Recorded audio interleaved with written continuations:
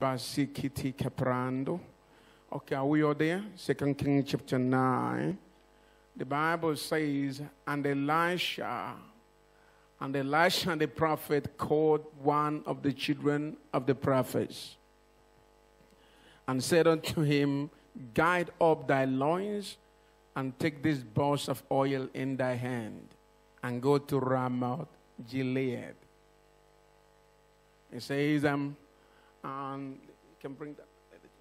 It says, and when thou comest thither, look at there Jehu, the son of Jehoshaphat, the son of Nimshi, change translation, and go in and make him arise up from among his brethren and carry him to an inner chamber. Then take the flask of oil, pour it on his head, and say, this is what the Lord says. I anoint you king over Israel. Open the door and escape, don't wait. So the prophet went to Ramoth Gilead. And when he arrived, the army commanders were sitting there. So he said, I have a message for you, Commander. Jehu asked, for which one of us? He answered, for you, Commander. God have a message for you today. So Jehu got up and went into the house. The young prophet poured the oil on his head and said, this is what the Lord God of Israel says. I anoint you king over the Lord's people, Israel. Then jump to maybe 11 to 13. So when Jehu came out of his master's servant, so when Jehu came out to his master's servants, they asked, is everything all right? Why did this crazy person came to you? Mark that word.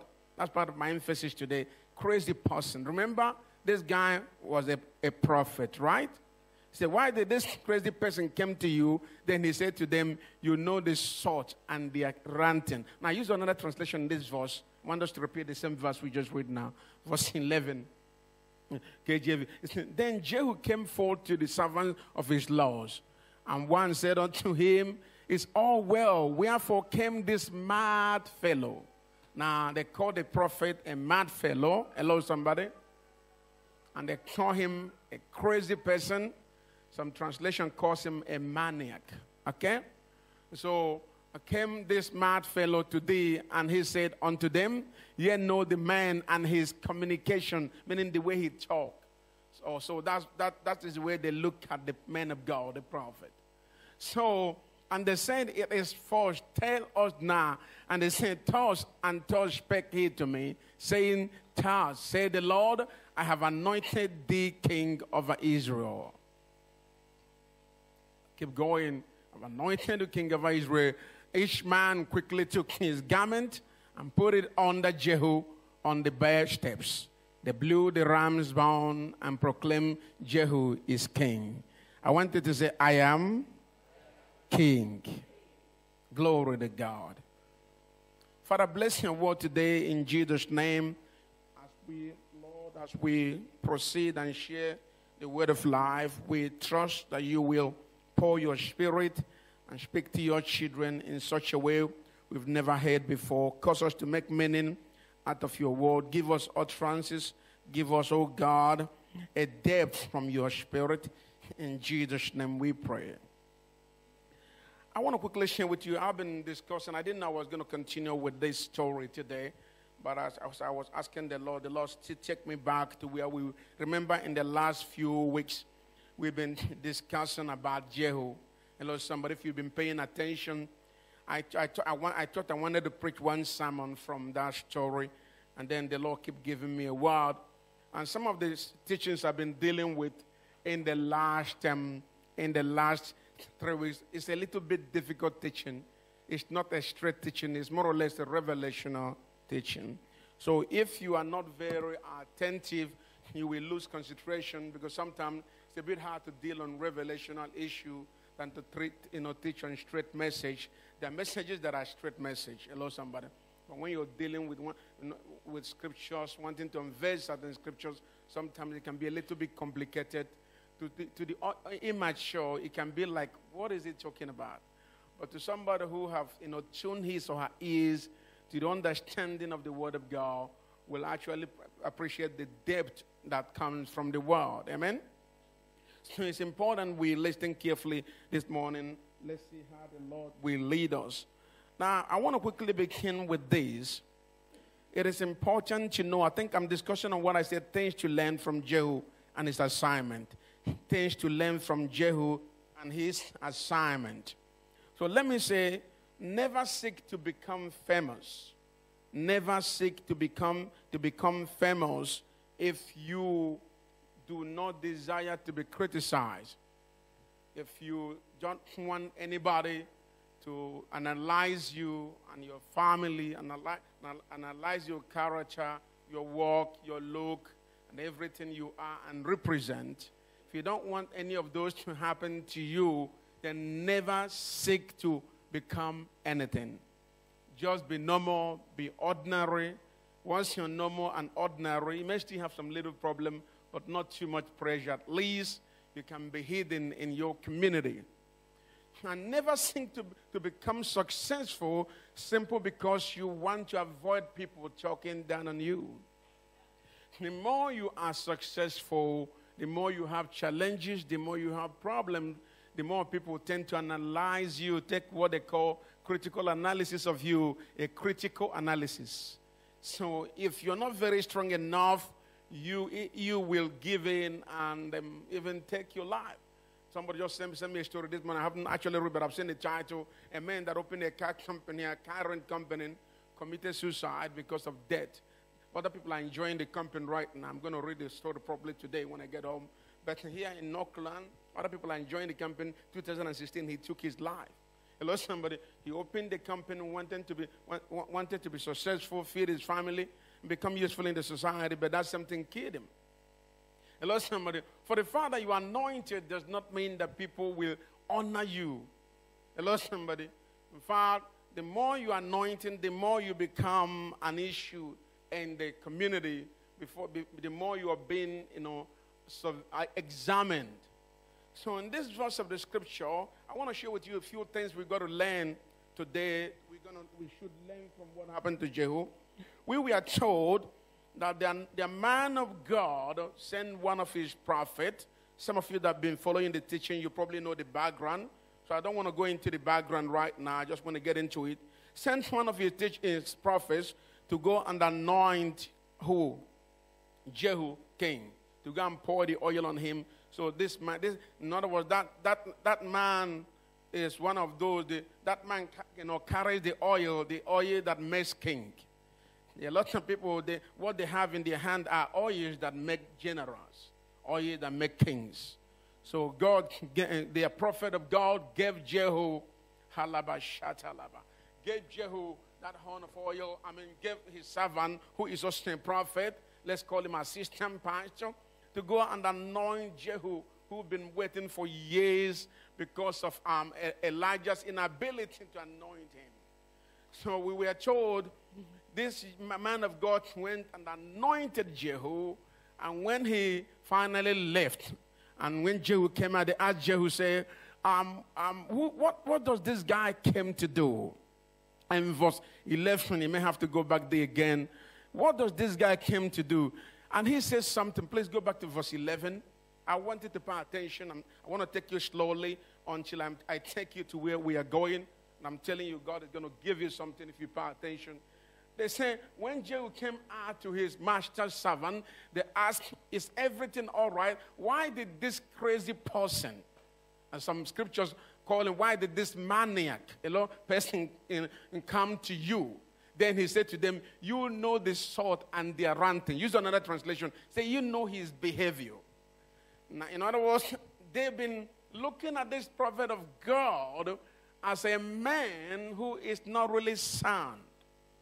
Hello, somebody. They look at him, even though he is a prophet, assistant prophet, let's call him assistant prophet Elijah, but among the generals and the commanders, they do not understand what they really represent. Because these guys were prophets and they were quite prophetic in nature. So to them, the things they say look like ranting. the commanders who were allied armies, even though they were allied in Ahab's army, hello somebody, but they did not understand the nature of prophet and prophecy and the carriers of this mantle. Hello somebody. They see this man that carries this oil that make king as what? As mad people, as crazy people. Even though he was the same man that came and poured the oil on him and said, from today you've become a king. But when he came out, he said, when they asked him, what is it that he came to do? He said, you know him. You know the way we look at him. You know his behavior. We don't know. He's just a mad guy, just a ranting guy. You know the way he communicates. So all the life of this prophet, this general has been looking at this prophet as a mad man. And now the question that comes to heart is this. Could it be that in spite of all that you've done for people, they still look at you as a mad man, as a mad woman, in spite of, pouring the oil that have made them, in spite of you having pampered them, having taken care of them, they could still be looking at you as a mad person, as a maniac. Hello, somebody. Could it be that even, do you know that you could buy a house for people, and while you're handing them that key, in their heart, they still don't like you?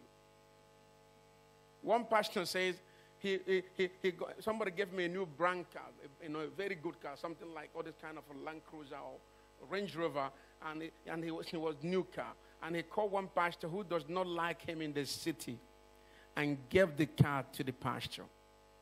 And one of his assistants asked him, say, man of God, why are you doing this? You know that this man don't like you. He said, I know he doesn't like me, but I want to bless him. He said, I'm blessing him because that is why God blessed me, because of my kind of heart.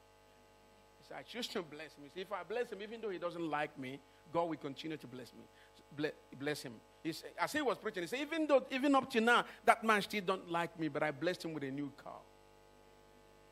Hello, somebody. So for the fact that you are giving a house key, bought a house, and give it to somebody, does not mean that sometimes their view of you will change. They could still collect that car, yet they still look at you as a deranged person.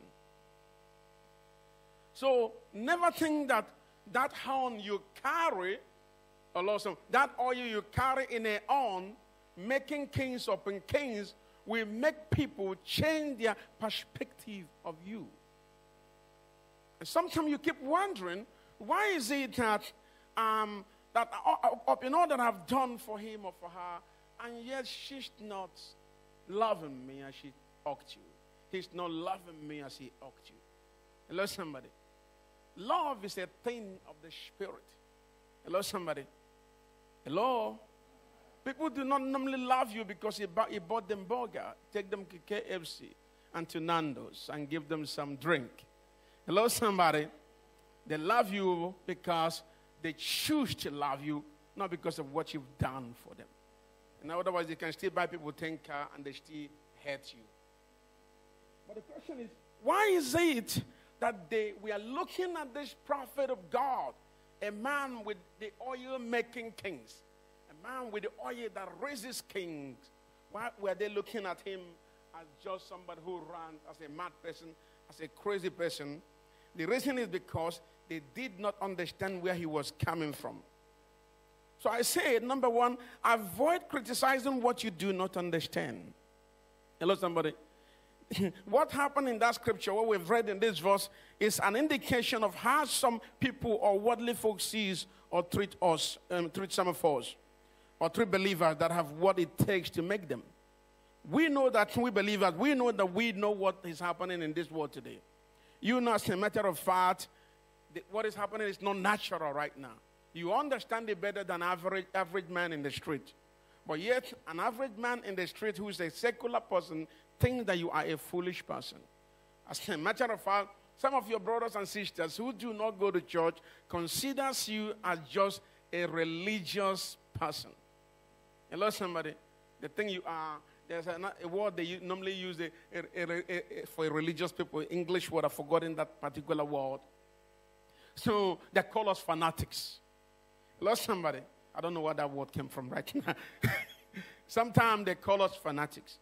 They think you are overzealous, you are says. They don't know what you're thinking. It's all about Bible, all about church.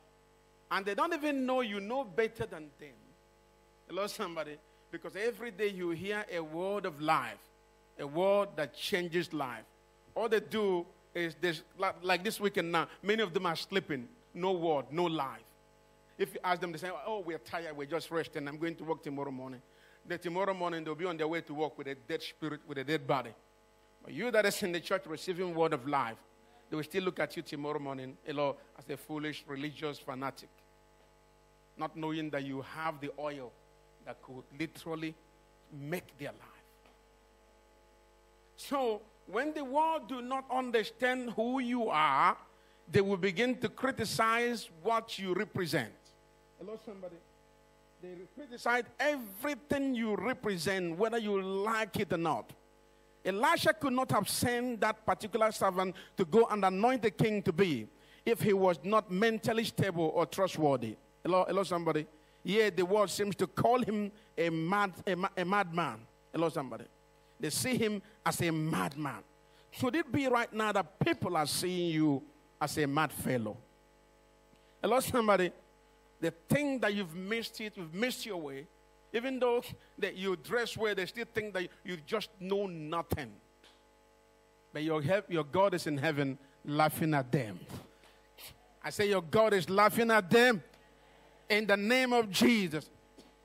But should you stop making kings because they don't believe in you? No.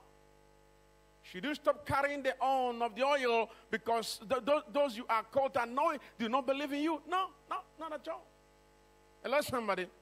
Many pastors miss this equation. And that's why too many pastors are quitting today. Hello, somebody. A lot of pastors have quit. Hosea chapter 9, verse 8. Because they think they have not been appreciated. Hello, somebody. Pastors commit suicide these days. Check in America, many of them are committing suicide. Hello, somebody. Because they think they have not been appreciated. If you are waiting to derive your joy, if you are waiting to derive your joy from how people sees you, hello, you will not continue your journey on earth. You've got to come to a point in your life where you become like, it's like you become like a stone. That no matter what they pour on you, it washes out. You develop a thick skin. Hello, somebody. You no longer live or walk in such a way based on how people see you. Because you know what you carry. They see you as a mad woman, a madman, a foolish daughter or son. But you know that in your spirit, you carry something that could make me. Say to somebody, I carry something. The Bible says Ephraim was a watchman. Use another translation. Use the other translation. So this scripture, a lot of people mistranslated a different scripture. But the NIV gave a good translation. Not even use the other translation. The one we normally use. What? It's saying, oh my God, what is happening here? Ephraim watchman is my God. The prophet encounters a foolish name. On all his ways, hostility is in the hands of his God. But if he used a knife, he says the prophet, along with my God, is a watchman over Ephraim. He said, yet hostility awaits him in the house of his God. Hello, somebody. I love the way Naive translated it. So he said, the prophet, along with my God. In other words, it takes a prophet and God to guide a nation, to watch over a nation. He said, even though he is a watchman over Ephraim, he said, yet snare, hostility awaits him, not outside of the house, but in the house of his God. That implies the people that will redefine you wrongly are not people that are outside your circle. In most cases, they are within your circle. They could be your family members. Hello, somebody. They could be your long-time friends. They could be your brothers in the house of God. I could be preaching to some of you for 10 years. You may not even believe in me. For the fact that you're coming here every Sunday does not mean that you truly believe in me. Hello, somebody. There are still people that believes in me, but there are still people that will not believe in me, and there is nothing I can do about it. And those people need to be there so that we continue to work harder. Because if they are not there, I could relax thinking that I have arrived. But they might know that some folks do not believe in what I'm doing. They might continue to ask God for his grace and mercy, and continue to ask him to set my table, in the presence of my enemy, so that someday when I'm eating, I may call them to come and join me, if the Lord releases my heart to do so. So sometimes you need those enemies who will redefine you wrongly. When Mandela was handing over to President Mbeki, former President Mbeki, he said to Mbeki, do not malign or ostracize all those party members who do not believe in you. He said, because they are the ones that will taste and try your policy. He said, if you ostracize them, cut them off because they do not believe in you, you could be heading for destruction. So sometimes you need an enemy. With that enemy, there will be no table. Hello, somebody. The book of Psalms 23 is about enemy and table. Hello, somebody. Without the enemy, there will be no Psalm 23. So for God to prepare your table, there must be enemies. And sometimes you need to have heart to call them to come and eat when the Lord has finally blessed you. Everything you do, whatever you do, never, hello somebody, don't pursue your enemy. Don't pursue those who criticize you, even though you have released the oil on their life. Don't spend your time keep pursuing them, keep listening to what they are saying. No. Spend time pursue success. Not just wanting to be successful. Hello, somebody. But spend time pursuing your purpose. I think I better use that word. Spend time pursuing your mission. Keep pursuing your mission. Don't keep pursuing hearing. If you keep hearing what they're saying, you're going to lose balance. Hello, somebody. If that is all you are thinking about, you're going to lose balance. You're going to lose balance. So I always say to my wife, I said, success is the best answer to your enemies. Hello, somebody. Success is the best answer to your enemies. Can somebody say, success is my best answers to my enemies? So whatever you do, make sure you succeed in the presence of your enemies. If you fail, hello somebody, then what they are saying is true. They will assume that always I was said about you, all that was said about you or conceived about you is true. But the more they talk, the more you should keep succeeding. When you finally succeed one day, they will tell you that indeed God's hand is on your life. One of my pastor friends in America, he told me how people broke his heart and left him. He said, man of God, he said, when people leave you, he said, never curse them. Hello, somebody. He said, if I'm to curse, he said, I would have cursed so many people. Hello, somebody. He said, but I and my wife prayed only one prayer. He said, God never allowed these people that leave us to meet us where they leave us. Oh, you didn't hear me, somebody. You didn't hear me, somebody. He said, never allow them to meet us where they leave us. That should be your prayer. Instead of, being busy, crying, thinking about it, what happened 20 years ago. Hello, somebody. Move on with your life. Do something that will benefit your society, benefit you, and benefit people around you. Many years to come, KMGC will be raising one of the biggest flags in this nation. Years from now, many people that started with us, someday we come to say, we now know that God is with this church. So, instead, as I was sitting here today, and the worship team, they were doing a good job. The young people, I'm just thanking God for them. I'm just appreciating them in my heart. Guys, you guys are awesome this morning. Amen, somebody. You guys are the future of the ministry. You are the people. So we are looking unto you guys. Every Sunday we pray for you and believe God to use you. And we are believing God for more. But as I was sitting here, and sometimes, during worship, some of us don't come on time. Amen? Let's just try, because you go on time to make money every Monday morning. Hello, somebody. Let's just try. I wake up early. Almost every Sunday, I spend 3 hours, almost every 2 hours on Sunday morning. Hello, somebody. I still wake up early, do all I need to do. But sometimes I came a little bit early than you guys. A little bit early. A little bit. not too early. Hello, somebody. Amen.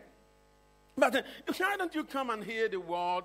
Come and be part of what God is doing. But as I was sitting here this morning and was looking at most of the empty seats, and I said to myself, I'm not claiming this. But I say, even if no one is in KMGC again, I still know in my heart that hand of God is on KMGC. I still know it will succeed. It will prosper. God will do something with this church. Because this church is a church on a mission, a church on the map of God's will, a church on mandate or with mandate. We are in God's map. And until you start thinking in that manner, you will continue to allow this thing that is hovering all over you to control you, because you are walking based on what you see and not on what God is doing. 2 Kings 9. I'm going to show you something, 17, 19 to 20. But let me say this. 2 Kings 9, 17, then 19 to 20. Some of these people that think that we are foolish do not even know we see them as the most foolish people. You're too cool for me, somebody here. Can I look for some folks who are not too cool right now? Some of these guys who think that we ain't got it all together. They think that, we are in la la la land, right? Hello, somebody. They don't know how we look at them. Now, remember I told you that Jehu and his men were calling the prophet who just anointed him a crazy man. You say, the man the way he talked. So all the while, even before he was anointed, they were looking at him as a crazy guy. In fact, the guy he sees as a crazy guy, not even knowing that was the guy God was going to use to make him. Amen. You didn't hear me. You're quiet on that. So he said, the man. Remember, Jehu said, the man and the kind of things he says. So all the while, as he was a commander, he always said that particular prophet as a madman, as a mania, as a maniac. Hello, somebody. A man with mental disorder. But he never expected in his lifetime that same man he sees as nobody was the man God was going to use to pause something that will forever change his life. Some of the people you think today that they are nobody, they are nothing. They may be the ones God will use to pour the oil that will make your future. Hello, somebody. So sometimes don't look down on things you don't understand. Why is it that they did not understand those prophets? It's because Jehu is not in prophetic ministry. He does not understand what it takes to be a prophet. So everything a prophet does, once you are not in my line, most of my decision will look like what? A rubbish, of foolish decision. Sometimes, I've been preaching for 20-something years. Hello, somebody. I got born again about 28 years ago. Been preaching in the last 25 years. Okay? So, the things you've done for at least 5 years, you have a little bit of experience in it. Hello, something you've done for 20 years, you probably have experience in it. You are doing different things, and I'm doing different things. So, when I make certain decisions based on what I do and what God have called me to do, it may look strange now. Hello, somebody. But if you are patient with me, you will see where we are going with that decision. I'm not trying to say if you have experience, you've got it all. There are still things you don't know. Because a wise man is a man who knows small of every little thing or little of every small thing. Hello, somebody. So if you don't know how to cook, you are not a wise man. You're not a fully wise man because you just don't know how to cook. I'm just learning now to cook, The other day I cook a good rice. And I give it to my wife. I say, enjoyed it. Hello, somebody. Hello, somebody. She's been too busy these days. So I call my daughter Beulah. I say, Mama is busy now. So we all have got to learn how to cook because our helper is not always there now. Lest we're going to die of hunger. So before I can leave, the other day I went there, I got there, and she was sleeping. She's doing night job. And so we got to the kitchen. There is nothing there. There is food in the fridge, but nothing there. That was good. So I said, I was thinking, what are we going to do? So I quickly opened one of the pots. There was a small stew there. I said, what am I going to do now? My spirit said, wash the rice, pour it on that. Pour it on that stew. Then I want to do, then somebody said, hold on, just boil the hot water, pour it on that small stew. Hello, somebody. Then wash your rice, put some ingredients on that small stew, and then take that rice, pour it there. And when I did it, it came out very good. And I was so excited. I've never been used to, even when I was a bachelor, I normally eat coca oat all the time. So I was excited. So the next day again, after 2 days, I went to the kitchen. There was nothing there. My spirit said, because the way you did it that day, you can still repeat the same thing.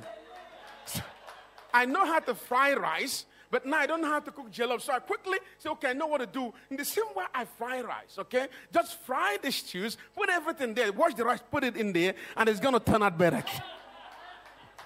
And I did this thing. I asked all my children, they said, this is good.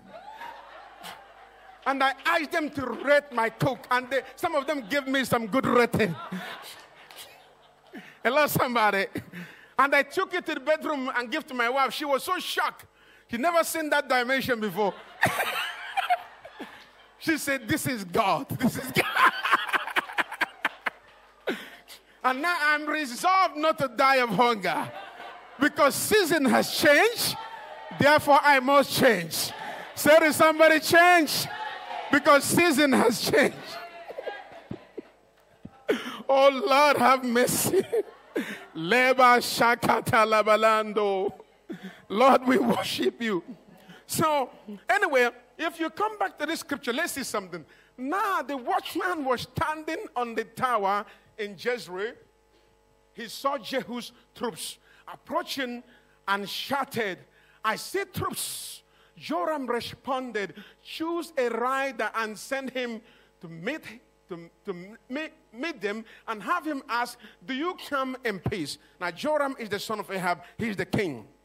Remember, Jehu was anointed to destroy the house of what? Ahab. That was just his assignment, to dismantle the house of Ahab and rule over the nation. So immediately the oil came on him. He did not delay for 1 second. He ran with that oil. Some of us are still delaying. Delay no more. I said delay no more. In Jesus' name.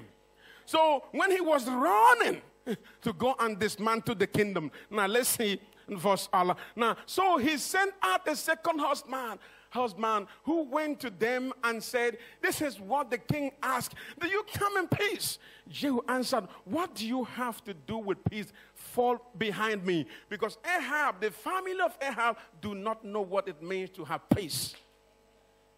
They ruled the people with iron hand. They massacred. They shed blood. Now the son is asking the commander, are you coming with peace? Remember, in the Old Testament, they always have they have a watchtower. In that watchtower, you have a watchman. So that watchman looks over the city to see when the enemy is coming in. So when they said the way Jehu was riding to the city, they went to say, is everything okay? Because such a thing happens when there is war. Hello, somebody. But then the Jehu said, no, not everything is not okay. There is somebody, everything is not okay in this season. It's a time of war. Hello, somebody. Now watch it. Now let's move to verse 20. Now watch this. That's my emphasis. Again, the watchman reported he reached them but hasn't started back. Also, the driving is like that of Jehu, son of Nimshi. Mark this word very well. He drives like a mad man. What is so in the palace, the new Jehu is like Jehu's characteristic, was not clear to them. In their thinking, they think that Jehu acted like a madman. So the watchman, the man in the watchtower, was able to decipher. Hello, somebody. The man who was riding, they knew the way Jehu rides, Jehu drives. Hello, somebody, because they knew the way he ran. So he could sense that this looked like the driving of Jehu. He drive like a madman. In other words, they have always seen Jehu as a mad driver. Hello, somebody. The same Jehu who was calling the prophet with his men a mad prophet did not even know that in the seat of power, hello, somebody, even though he was a commander, he was being seen, as a madman himself, because he had some unclear characteristics. They could not trust his character. But they say how God worked. Even though Jehu was seen as a mad guy too, God went and chose this mad guy. Hello, somebody. God went and chose a man who people in power sees as a madman. In other words, it doesn't even matter who you are right now or what has happened in your life. You could be God's candidate. I say you are God's candidate. How is it that God chose Paul? Of all the people in the city, how could God choose a man who was instrumental in killing and dismantling the apostolic ministry and disciples? Hello, somebody. Yet God chose Paul. That implies if God chose Paul, God have no problem calling me. If God chose Paul, God will we have no problem calling you. Some of you are thinking right now that you are a rotten sinner. Hello, somebody, and you don't think that God can make anything out of you. In spite of all that God is saying to encourage you to do what you're doing, or you're saying to God, I'm a sinner, Father, look for another person. But if a man that was seen as a madman in the seat of power could be called and could be anointed, what about you that is still coming to church? Am I talking to somebody? So you are better than you think right now.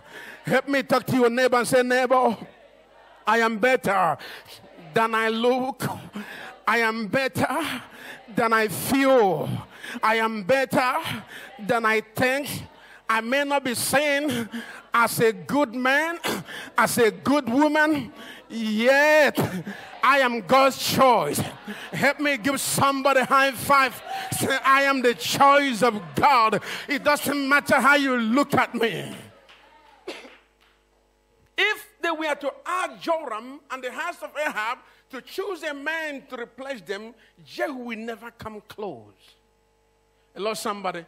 Because in the palace, he was not seen as a good man. They thought he had a character problem. He drive like what? Like Jehu, the son of Nimshi. So, in other words, the palace has been observing his character. He was not even accepted in the seat of power. And some of you right now, you may not even be accepted by your colleagues, by your loved ones, by people you think that should care about you or care for you. And when you look at the way they receive you, you have depression. But why must you allow people to define who you are? Lord, somebody, have God told you that you're rejected? Even though they don't like you in the seat of power, the Lord is saying, you are my choice. Oh, you're too quiet on that. I said, the Lord said, you are my. You are my. You are my. I'm excited about this. You're not even excited. Ho, ho, ho, ho, ho. The Lord said, you are my choice. Oh. Oh. The choice of the Lord. Prince, you are the choice of the Lord. Oh, no wonder I'm still alive. When about 500 people is gone, 10 million people net positive, God still keeping us. The reason is because we are God's choice. May His grace rest on you today. Grace to run, grace to take over, grace to possess nation, grace to conquer. In the name of Jesus. It doesn't matter who has written you off. When that oil comes on you, immerse the difference. I say immerse the difference. I'm slowing down in this sermon. I want to proceed, but do you know that Jehu being, this is not part of my sermon, but just Jehu being in that kingdom for a long time. He's been a commander for a long time, a trained commander. How come he was not able to dismantle the house of Ahab? Hello, somebody. Even though he had gun, had uniform, had training. Hello, somebody. Probably had name in that society. But he couldn't do anything until that thing was poured on him. And the man that deposited that grace on him was the unlikely person. The people that will rule this nation are unlikely people. I told my son the other day, I said, you'll be a prime minister in this nation. And one of the things I want him to do once he becomes a prime minister, take over immigration. Immigration department. That area, I will tell him to make sure. I don't want to say it in the open. What I would want him to do with that department. I don't want to say dismantle it. Hello, somebody. I always think about it that I said my last baby the other day. That boy have all sort of. He can throw ball. He can play music. He can play band. He can do any kind of thing. He's so versatile. Hello, somebody. So the other day I was talking with somebody. As I'm thinking one of these sons or children of mine, at least one or two to go into politics. Somebody said to me, your last son can do it. And this week I say, you'll be a prime minister of this nation. Amen. And that you're going to take over that department. Amen. I don't want them to come after me. Amen. Hello, somebody. Until I have the passport first. So there are things I don't want to say right now. So they don't come after me and say you look like a terrorist.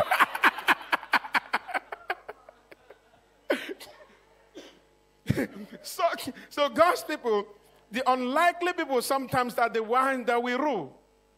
Hello, somebody. Look at Jacinda, a young lady, 38 years. Okay? Haven't even said I do. That's the area I have a little bit of problem in. I'm online, so that's just that area. I lost somebody. She's smart. Thank God for her. We thank God for her. She's at least she's showing example to other young ladies that God can use them. But I have problem in one area. I really have problem about it. In U.S., she can rule. Hello, somebody. But in New Zealand, this country? The country is spiritually bankrupt. I'm sorry to say. Because even Christians don't know the difference. You see, in this South Auckland, they are labor stronghold. And who are they? Most of them are Christians who are voting labor. I'm not against labor. Okay? It's under labor. God bless me. It didn't bless me under national. I'm not against labor, okay? But who are voting them? Still Christians. Even the one who implemented that law, you know what I'm talking about. Okay? Say now a woman can marry. It's from here, what do you call it? Manorewa here. Just that she have stepped down this year. Hello, somebody who voted her Christians. Because their pastors is not telling them. Also, they don't talk politics. They think that politics is evil. I don't know if I'm wasting your time this morning. So, and she's a strong lady, but that area in America, I'm afraid, Lord help me, but I got to say, don't come after me, women of God. Because she's my watchman many of the time. In America, a man that do not have a proper marriage cannot lead. Hello, somebody. Now, what would Beulah think when you have a prime minister? Lord, why am I saying this thing? Just since I'm not against you, I love you, Our prime minister. But why would Beulah? What would Beulah be thinking? By the way, the prime minister that is taking care of New Zealand, doing pretty well, not even married. If I were her, immediately I took over, I would just get married. That it is called moral. So when I don't see that, I don't see morality. Hello, somebody. What example are we showing to the young people? Oh, laba shata malabondo. Lord, we give you all the glory. Now, let me show you this. It's like, Lord, I may have to be dealing with this topic next week. The book of Galatians 4, 22 to 23. Galatians 4, 22 to 23. I'm just trying to show how is it that the world oppresses God's people? The Bible says, for it is written that Abraham had two sons, okay? One by a slave and the other by a freed woman. Hello, somebody. Now, the slave woman, listen carefully, everybody. The slave woman represents the church, represents the world. And the free woman represents the church. Let's keep going. He said, but the one by the slave was born according to the flesh. The world is born according to the flesh. This world, some of us want to copy Hollywood, you know. We want to dress like them. You say, what about Angelina Jolie? You know, she's not making money, you know. Is she not making money? If God is not with her, why is she making money? What about Rihanna? Why is she not making money? Hello, somebody. But for the fact that they are making money does not mean that they are representing God. Hello, somebody. It says, but the one by the slave was born according to the flesh. The world, the Hollywood, Gollywood, Nollywood, born according to the flesh. Why the one by the free woman was born as a result of what? Of a promise. Oh. The church of Jesus, we are bound. Hello, somebody. Planted by the promises of God.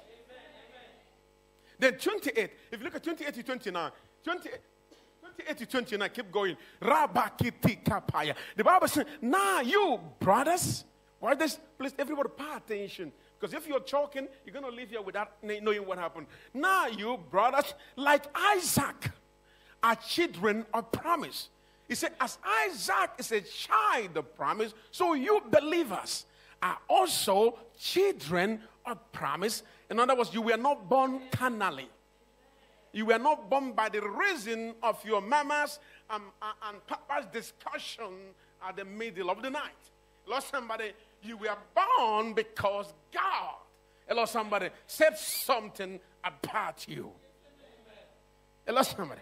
Then in verse 29, then they say, but. Anytime you read the Bible and then you see but, I want you to pay attention. Forget everything you've read and pay attention on the word after but. He said, even though Amakiti Kabaya, Ligambra, Isaac was a child of promise, a child who was promised, hello somebody, to Sarah, I said this child will be bound. It doesn't matter what Sarah is going through. I've given her my word. She's going to give birth a child that will change nations. He said, even though this baby have the anointing of God, he said, but just as then the child born according to the flesh, persecuted the one born according to the spirit, so also now. You see why the world sometimes, it tends to look like the world have upper hand. Hello, somebody. The child of promise was being persecuted by the child of the flesh. Hello, the world persecuting the church. Unbelievers calling prophet a crazy man, a maniac. Sometimes you don't know why people you know that are not even a match to you, they are the head of your departments. They are the ones leading and ruling. And you keep wondering, where are the anointed? Oh, some of you are quiet on me. The Bible says, but just as then the child born according to the flesh, persecuted, the one born according to the spirit, the believer, so also now. So everything you're going through right now is in the Bible. So stop questioning, why am I going through this? You are not the only one that have the anointing, yet you're going through something. Am I talking to somebody? Some of you have the anointing, but you can't understand why things is not working for you. But I came to announce to you, it's not a strange thing that is happening to you. Whatever happened, you will still rule. You will still rule. You will still rule. So whatever you're going through today, it will not be long. You will take over because you carry something. You are a child of promise. You were not born by accident. You are not a byproduct of accident. God called you out of darkness into his marvelous light to take what belongs to you. Say to somebody, I have anointing. Anointing to take over. Anointing to conquer. Even though the child of flesh is criticizing you right now, it shall not belong. I say it shall not belong. God will position you where you belong in the name of Jesus. Keep going. Let me see if the next verse before I move on from here. The Bible says, but what does the scripture say? Hallelujah. Hallelujah. Hallelujah. Hallelujah. Somebody is quiet on me. Say to your neighbor, what does the scripture say? Even though the child of the flesh is ruling, what does the scripture say? Even though it look like your flesh is talking to you, what does the scripture say? Even though it look like the world is in power, what does the word say? Some of you are in pain and confused, not knowing what to do.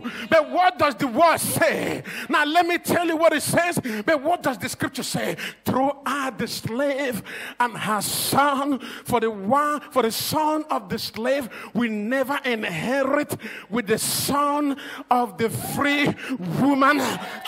Even though she was ruling temporary, but the Lord says he will not inherit.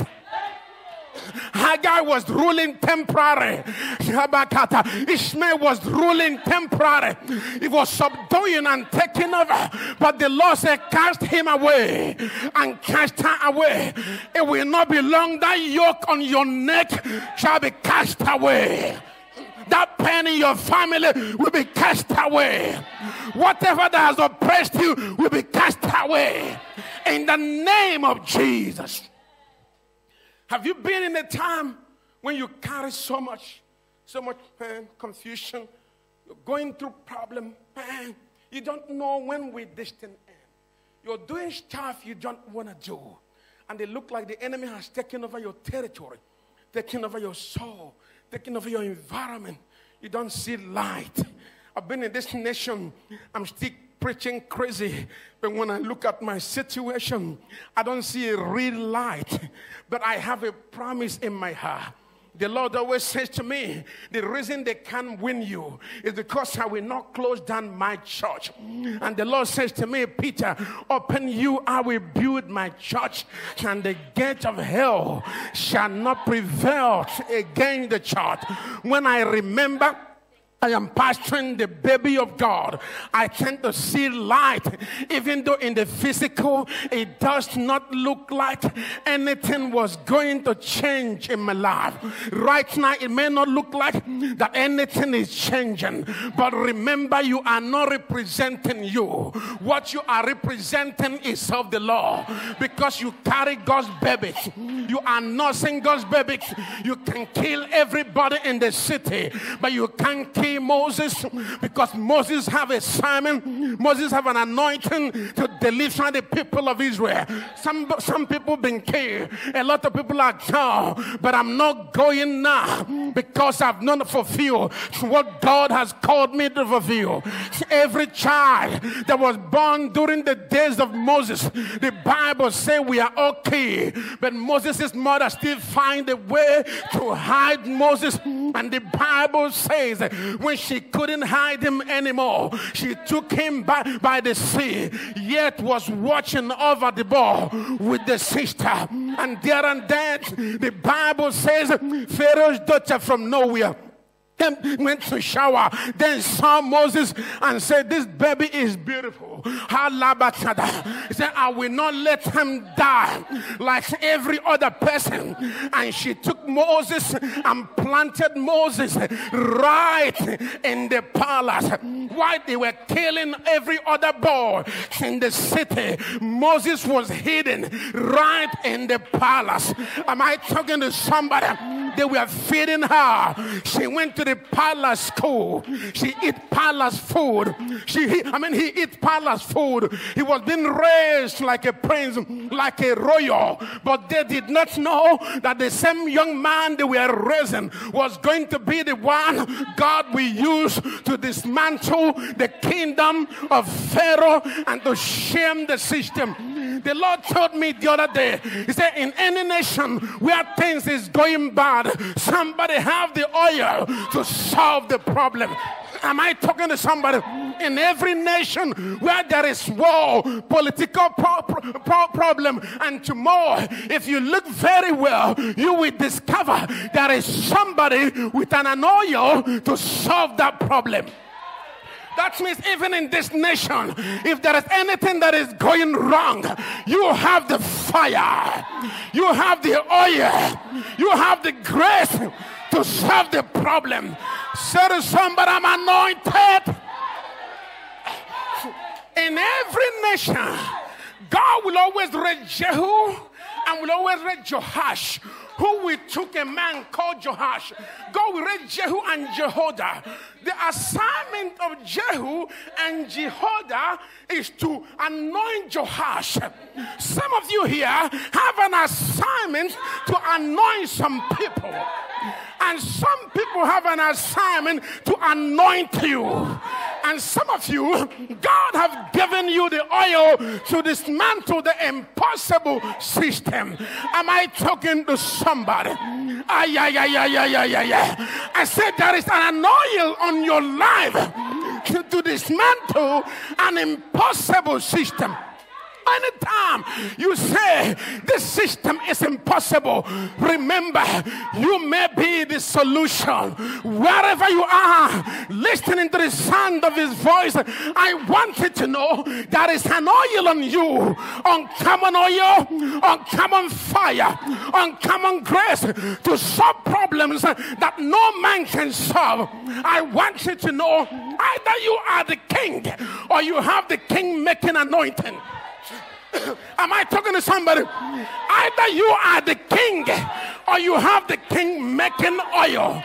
It is not possible to be ordinary. You must be in one pendulum. Sometimes God raises you to be a king maker and gives you the oil to raise men. And sometimes God put the oil in the hand of some man in order to raise you. If you are the one to be raised, receive the oil. If you are the one to be raised, receive the oil.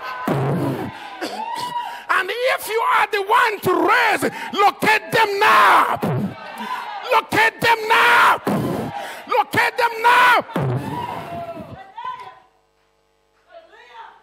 It is not possible to be nobody. No child of God ought to be a beggar. Hello, somebody? Because God is Lord over all. One man of God bet 50,000 auditorium church. And he always say in Nigeria, he say $1 American money is not India. He say it's African money. Bet in Africa, the first in the world. That means God can raise you in New Zealand, in Australia. You see, few of us here, we are not even few. We're going to do things that will change this nation. Wherever there is a will, there will always be a way out. Listen, all you need to do is to know that you have an assignment. The child born of the flesh could be ruling now, but God have already planned to throw that child out. Hello, somebody. It may look like you're being oppressed and suppressed. Don't worry.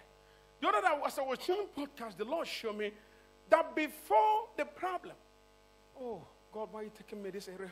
Let me show you this scripture now. So Isaiah 6 to 7. Let me show you something. I saw that scripture. I don't know. I love to use a lot of scripture. You know what? Because of my loyalty to the word of God. It better be the word and not my word. Sometimes I can't go without bringing the word. But I'm asking myself, do the people really enjoy the scripture like I do? Because I could be deceiving myself thinking everybody's enjoying reading. Hello, somebody. Sometimes, but I find out I can't go.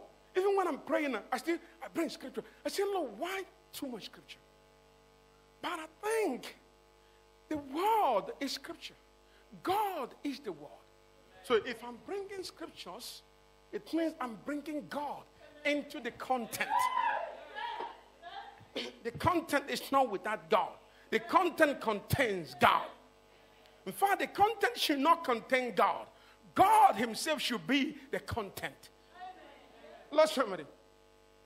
Now, God showed me this. I saw it. I was just doing podcast. And I've read the scripture over and over. The Bible says, then one of the seraphim, no, 7, 6 to 8. Isaiah 7, 6 to 8. I want to show you something. Let's read with understanding. He touched my mouth with it and said, nah. Oh my, 7, bro, my God bless you, love you dearly.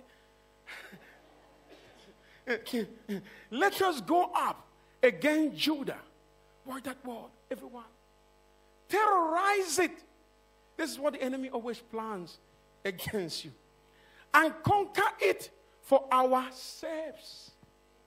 Then we can install Tabel, son, as king, and it.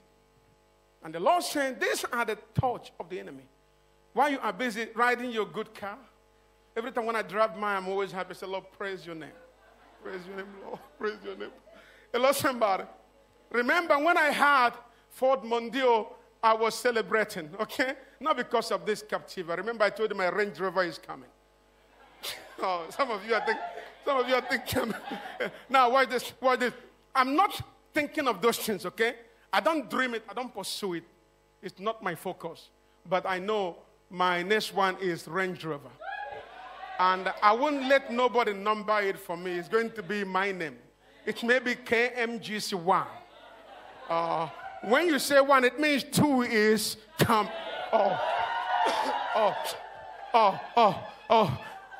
Watch this. So when you're there living in your good house, some people are thinking how to dismantle you, overthrow you, disgrace you, overwhelm you. And that's why the Bible says men ought to pray and not to faint. Because when you think you've arrived, you don't even know there are people who say, every president that is in power now, another candidate is warming up. What's the name of the opposition leader? Of national leader? What's the name again? What's the name? Todd. Mullah Todd. Now, is it Todd? Now, every of his prayer, he wants to dismantle, overthrow, take that seat over from Jacinda. But I don't know how possible unless God. Not because COVID have made her name. So some people have lost out during COVID, and some people won during COVID. Some will become perpetually poor for years to come, and some will become extremely rich because of COVID. That is how this world works. It's making some people rich and making some people poor. But it's not your portion. So while you're doing this thing, the enemy is there conspiring every night, thinking how to overthrow you. That's why you must never live without fasting and praying. Never a week I don't go with fasting and praying. Never. It's been a long time I come out of it. Just keep eating. In fact, my stomach, the way it's going, I'm even afraid. I realized this morning I couldn't even lock my destiny. For the first time. For the first time, I couldn't lock my tube. I said, what is happening? Where am I? I said, then when I was driving here, I said, I think in the beginning, when we came back about 3 months ago, I said, I think my wife overfed me. So it's all her fault. Because anytime I want to break my fast, he will bring all sort of things, you know. And I told her one day, I said, please reduce it. I find that I'm overeating right now. So since that time, my shape of my stomach has changed. And I'm really, really afraid.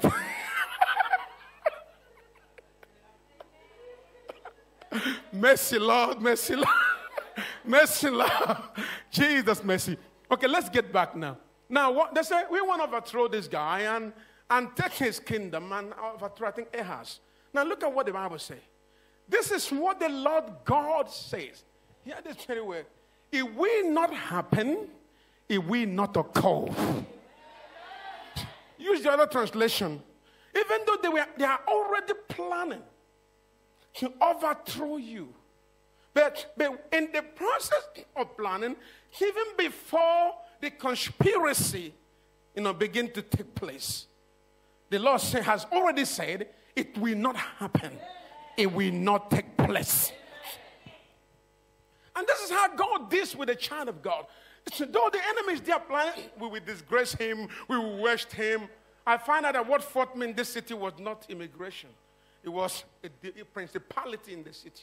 They have done everything to dismantle us because they are jealous of where the church is going.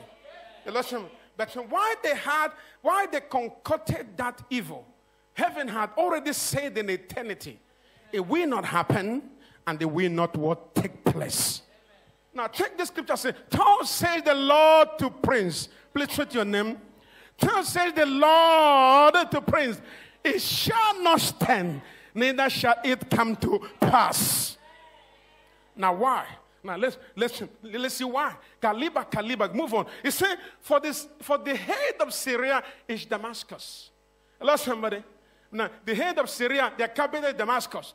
They don't have God. And the head of Damascus is Rezin.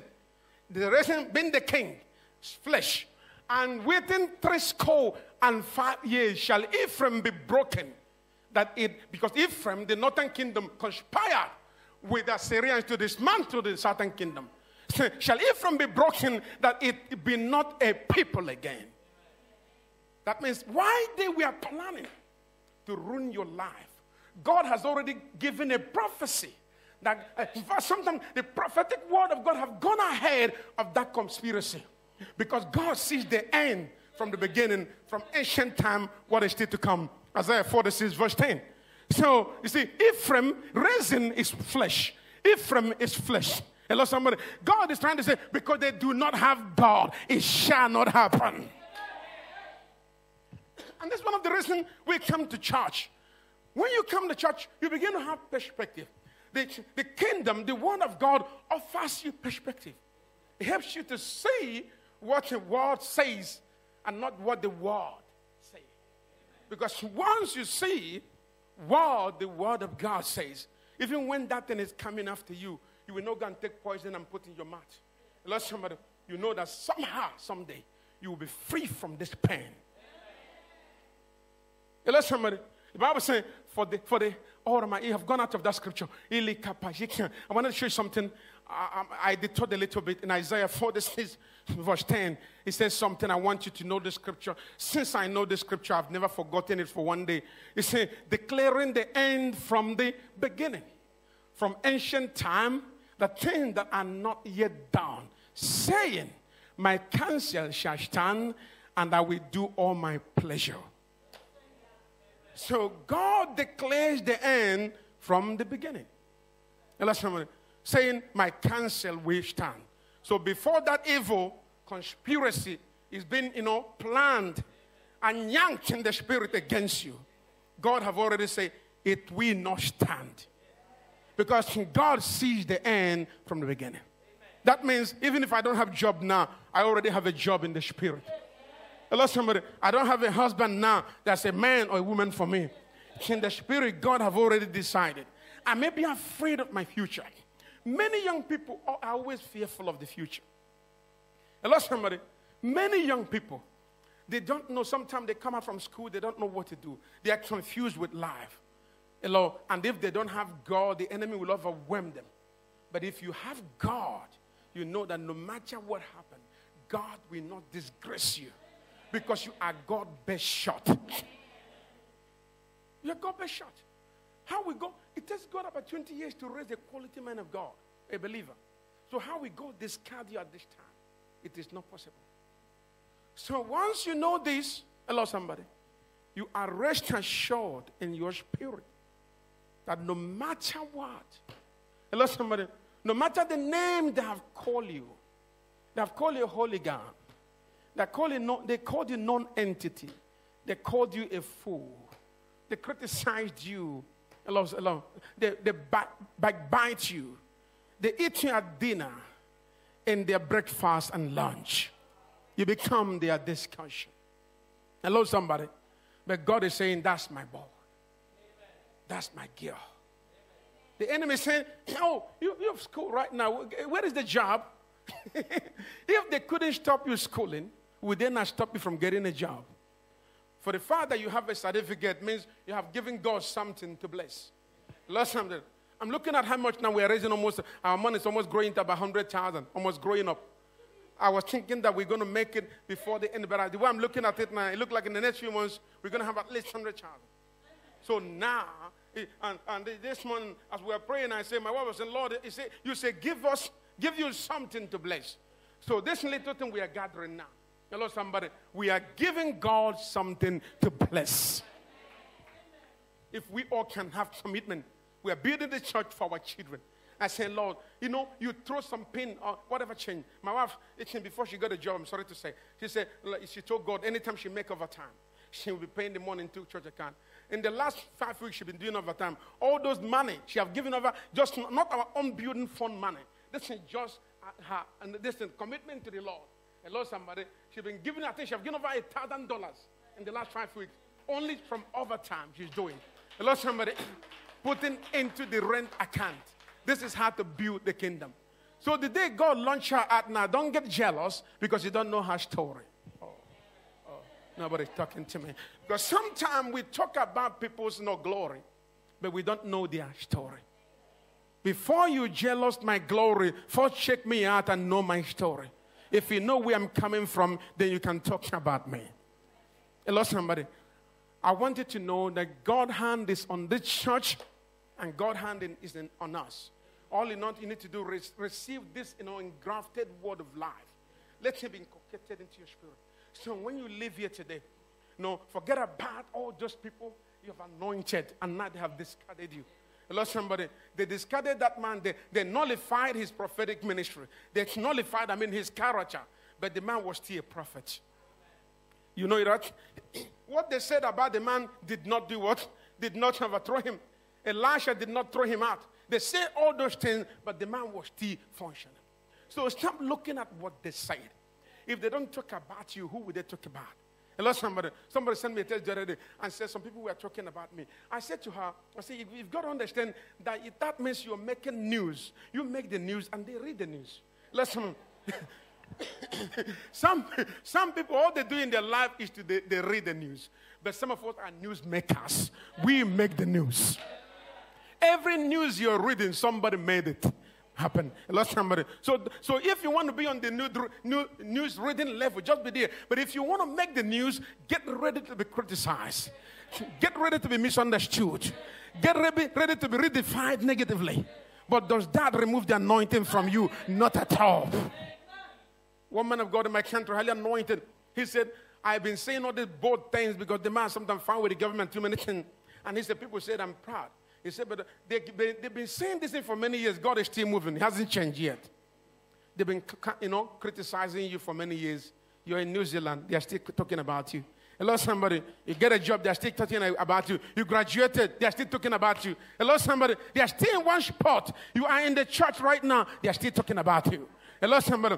You are worshiping God, experiencing the oil of God. They are saying she's just gone to church. When she come back now, she's the same. Okay, let them be there. Hello, somebody. You're receiving information. You will get better than them. So God's people, rise up. Be that man. Be that woman. Don't let what they say remove the horn from your hand. Shall we rise and give him praise? Kalaba shakalaba yabada. Father, we give you glory. We give you praise and glory. Somebody rise and give him praise. Say, Lord, I receive your word.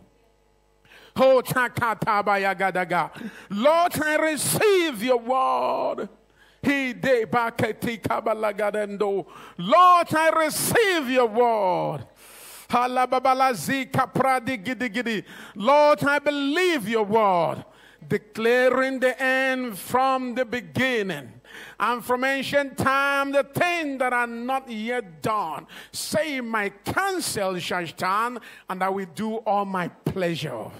Oh, hallelujah. Somebody declare the word of God over your life. Declare the word of God over your life. Oh, Rababa Sakalaba. Begin to declare the word. Say, Lord, I will make it. It doesn't matter what the devil does. and says, I will make it. It doesn't matter what the devil does and says, I will make it. It doesn't matter what the devil does and says, he talk about gada. Somebody give him the praise. Give him the praise. Give him the praise. Oh, Rabasaka, Kalabasaka, Labayadaga. Say, Lord, give me that oil. Give me that oil. I am ready to make kings. It doesn't matter what they say about me. I am ready to make kings. God, give me that oil. I receive that oil. I receive that grace. I receive that fire. Lord Jesus. Somebody open your mouth and cry out to him. Is there any place you feel pinched? Is there any place you've been redefined wrongly? They have gossiped you, they have overlooked you. But I want you to give it to God right now. I said, Lord, thank you. Even when they gossip me, I still have the horn. I'm still a servant of Elisha. I am still a servant of God. He dabakatayabada.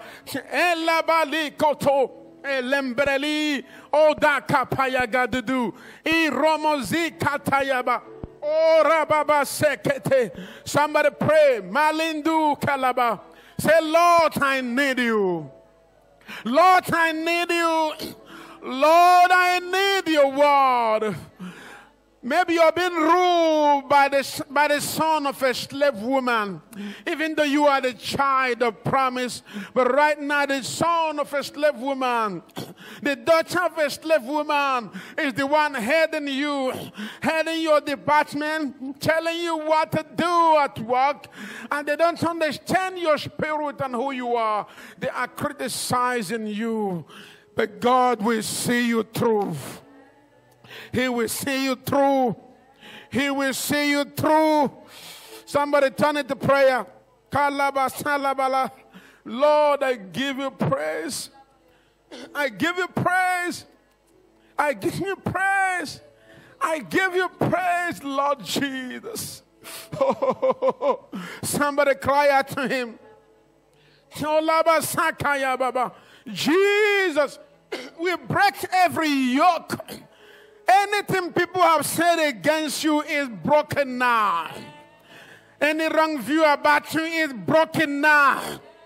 Anything they cast on you is broken now. I don't know how people see you, but in this season, in this hour, I pray that God will raise you above what they have said. May God raise you above what they have said. May God raise you above how they see you. May God raise you above how they see you. In the name of Jesus. I wanted to pray and say, Lord Jesus, raise me up for your glory above how men, how women see me. In the name of Jesus. Oh Lord, raise me up in this nation and beyond, above how they see me, how they define me, how they look at me. Oh Lord, I break every demonic word spoken over me, said about me by men and women who do not believe in me. I break that word. I break such ways. I break conspiracy. Nah. Every wicked ways that is limiting me in the society, in my world. Break now. Break now. In the name of Jesus. Anything the enemy has cast on me, has cast on my world, cast on my ministry, cast on my calling, is broken now. is broken now. Is broken now. In the name of Jesus. What we are praying is important prayer. I want you to know that. Many of you have not gotten things that you ought to have received by now because of what somebody said about you. I'm telling you the truth. I'm telling you the truth. Some people have made decisions based on what they said and not what you've done. Look at how they saw, how they were looking at that prophet, how they were perceiving him. In other words, if they had anything good, they would not give to him. Hello, somebody. Prior to that time, they would not do anything for him because their view of him wasn't right. I wanted to say, Lord Jesus. Lord Jesus, anyone that have negative view of me, right now, withdraw that view in their heart, withdraw me in their eyes, in their mind, and their soul. In the name of Jesus, Lord Jesus, I receive the oil that make kings. It doesn't matter what they think and what they say about me. I withdraw everything they have said for my good. For my good. For my good. If there is anybody that will be sent to anoint kings, I am the one. I am the one. I am the one. In the midst of many, may I be outstanding. In the midst of thousands, may I be outstanding. In the name of Jesus, I receive that oil that make kings. Oh Lord, send me to this nation, to the nook and cranny of this nation, to raise men, to raise women, in the name of Jesus. And I pray that this oil that is raising kings, let it be poured on me. Pour it on me for good. In the name of Jesus. Anything that is battling with me is not terminated, destroyed, nullified. In the name of Jesus. I am a history maker, a word changer. In the name of Jesus. Their views about me will not change me, will not change my calling, will not change my word. Your grace is on me, your power is on me. Any door that is closed against me, I break it open now. Any wicked door that have risen, any iron gate that is raised up, that is erected to hinder my glory, my becoming, I shatter that door. Now, I take over in the spirit realm, and I take over in the physical realm. I take over in the spirit realm, and I take over in the physical realm. I take over in the spirit realm, and I take over in the spiritual realm, in the physical realm.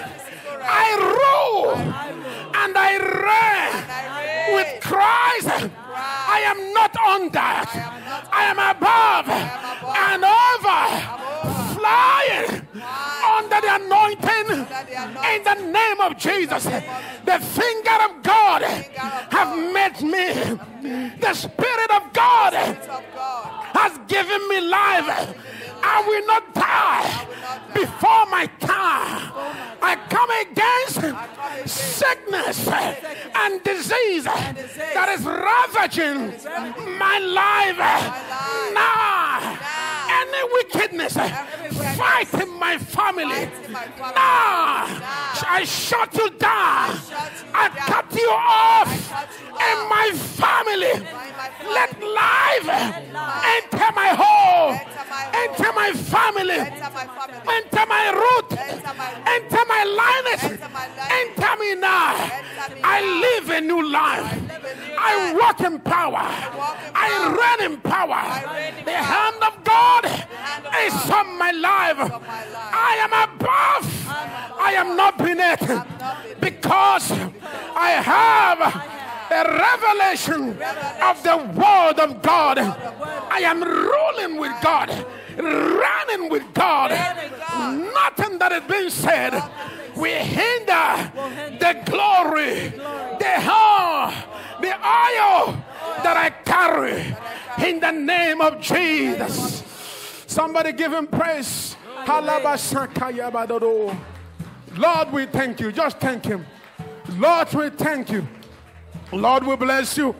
Lord, we give you praise and we give you honor. If you're here today and if there's anything that has been held back that truly belongs to you, it's now released to you. Amen. Spiritually, the doors are open. Now walk and take what belongs to you.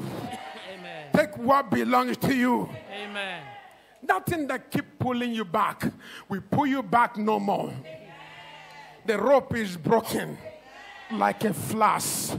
The chains are broken like a flask. You are not failing. Amen. You will not fail. You will make it. Amen. You will live. Amen. You will rule. Amen. You will reign. Amen. You will not borrow. Yes, you will not beg. Amen. If the enemy have designed you to lose all you have in order to beg, I say no to it. Amen. I cook here today in the word of God. Amen. In the name of Jesus. Amen. Any slave woman that has taken your position is not terminated. Amen. By the reason of Galatians 4 verse 30. That slave woman is terminated now. Amen. In the name of Jesus. Amen. If you're here right now, before I close, matter of time, and you know you've not given your life to Jesus as your Lord and your personal Savior. Something always tells me that if I have not given my life to God, I probably will not be alive by now. I always feel that way. And I know I'm alive today because of that single decision I made many years ago. When I made that decision, I didn't know I was going to be a preacher in New Zealand. I was just a local country boy. Just made a decision. Was in love with God. Was always running to the temple. Nobody ever pushed me to go to church. From the day I went to the charismatic church, nobody ever pushed me. I lost somebody to go to church. Though there was a time I slowed down just for temporary for a few weeks. It's not that I don't like church. It's just because I got into something. Some of you don't know talking to me right now. And then I slowed down with fellowship. And the two of the brothers came to visit me. And they said to me, you're no longer coming to fellowship as you used to come. I said to them, do you need to go to fellowship to be a Christian? Before I could finish saying it, the brother rebuked me and said, this sounds like a voice of a backslider. He said, shut up. This sounds like a voice. And from that day, I woke up. And from that day, nobody, dead or alive, have ever pushed me to seek God. It has been my decision because this is where I belong. If you take me out from the Lord, I will be like a fish. I will just die in a second. Some of you, you struggle to come to church on Sundays. I wonder, what kind of God do you serve? You struggle to come to church on Sunday, and they don't struggle to go to job to your work on Monday. You don't struggle to take shower, and you don't struggle to eat. I told my daughters yesterday to fold the clothes, and my wife brought. They said to me, they folded yesterday. You know, can they wait? They will fold today because they folded in the 2 days ago. I said, did you eat yesterday? They say yes. I said, did you shower yesterday? I said, then what? You fought yesterday, but you ate yesterday. I said, have you eaten this morning? They say yes. I said, did you eat afternoon? They say yes. I said, go fold the cloth. Hello, somebody. You went to church last week. This week you say no. You don't. If you don't go to church, you're not showing love to God. Do you go to work, but you don't go to church? What is it? Then you don't have experience. You've not encountered God. It's out of love. Lord, I worship God out of my love. I don't worship God for money. I don't worship Him for position. I don't worship Him because of microphone. I worship Him because I love Him. Take me out. Take me out. For 1 second, I will be gone. I don't enjoy anything. Ask her. She know. I only enjoy the presence of God. Only the presence of God.